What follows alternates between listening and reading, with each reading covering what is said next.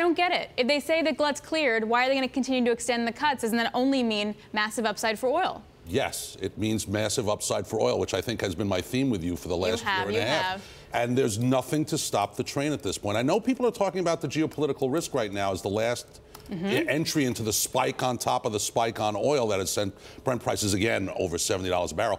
And there is some of that there. But again, the fundamentals are really strong. There is a stickiness to oil prices here in WTI above 60, and we haven't been able to break under it. And I'm telling you that geopolitical risk is not as much as being implied into the oil market. There is fundamentally a strong case for oil continuing above 70, above 75, and above 80 this year. But part of why the market's so tight is because demand's been so good. 2 million barrels a day for the first quarter. Does that hold up? India's not going to like $75, $80 oil. I mean, every projection is that global demand is as strong, not only, but historically strong. I mean, 1.5 million barrels a day increase in demand for 2018, 19, 20, 21. As far as the IEA sees, demand is not going to be the issue in terms of oil prices going higher and remaining constructive over the next several years. It's not going to be a demand problem. How do you play it? So let's get into the Bloomberg here, because this is something that's been puzzling many people in the oil market in 2018, is the difference between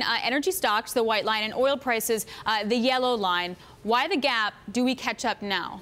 Well, why the gap is, again, it's been frustrating for me as well. I mean, in my entire career, I could bank on buying oil stocks if I could predict where oil prices, the oil barrel price was going. So if I thought, and I did, and I was right that oil prices were going higher, and yet not cashing in on the oil stock side, that has become a frustration for me. Now, there's lots of reasons we speculate why. There's been sort of a bounce in the dollar. There's been a thought that maybe young hedge fundies don't really want to have oil stocks in their portfolios. They'd much rather have tech stocks. They feel more comfortable with them than they do with old-fashioned, oil stocks.